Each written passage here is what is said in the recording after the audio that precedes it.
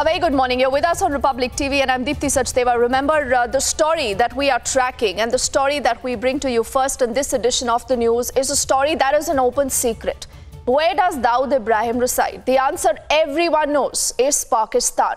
Not that it takes us any international agency to really confirm that fact, because Republic TV, remember, exposed that entire story to you about 6 months ago. And now UK sanctions are confirming the same. And it only, I think, embarrasses Pakistan further. In an updated list of financial sanctions released by the UK government now, they are putting out addresses of 3 palatial bungalows of the underworld Don. And before we get in our colleagues and more details on what really do we know as far as those sanctions go, this is also Lieutenant General Raj Kadyan responding to what we heard on that story. Dawood Ibrahim has still not been arrested. He is known to be residing in Pakistan.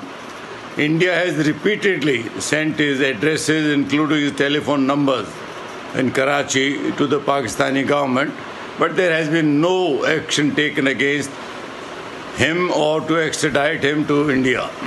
Now the UK government has sent 3 addresses of Dawood Ibrahim, all of Karachi. I hope Pakistan does not find any more excuse in not sending him back to India and stand the trial. With the new government in Pakistan having taken place, it will also be a test of the Imran Khan's sincerity in improving relations with India that he has been claiming that he wants to. It's a well-known fact that Dawood is, the terrorists are funded by the ISI via Dawood and his company. And Dawood in Pakistan is also a well-known fact. It is acknowledged by the UK now. I think the world has to fight terror together. It cannot be only one country fighting terror. And we all know that Pakistan is the fountainhead of terror.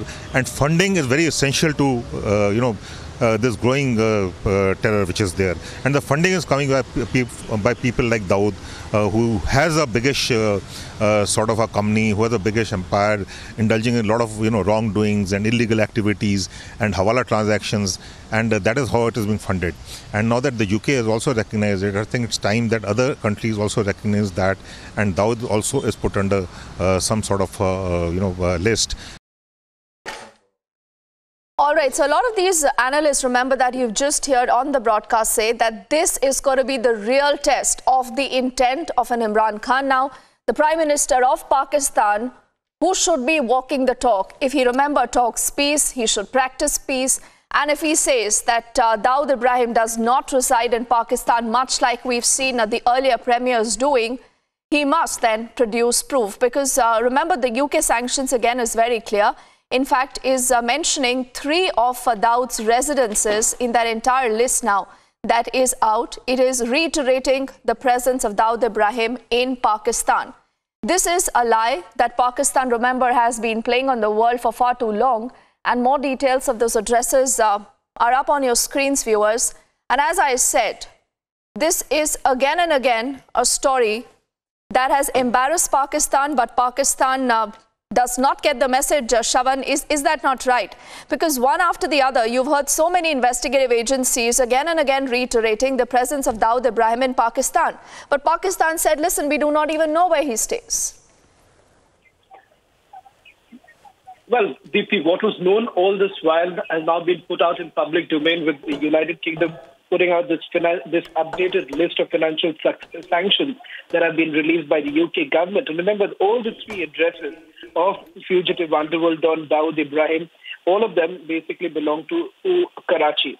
What is known all this while is now out in the public domain, what Pakistan has been refusing all this while. Because remember, time and again, Pakistan has been maintaining that there is no link whatsoever with Dawood Ibrahim. And not just that, they have taken whatever action they had to take so far. And they've been saying that India has never provided any evidence. All right, it's a new premier now, Shavan, in Pakistan. Let's see what he really does. And as Lieutenant General Raj Kadyan said, will he walk the talk? We leave it there for the moment, Shavan. Thank you. More breaking news coming in.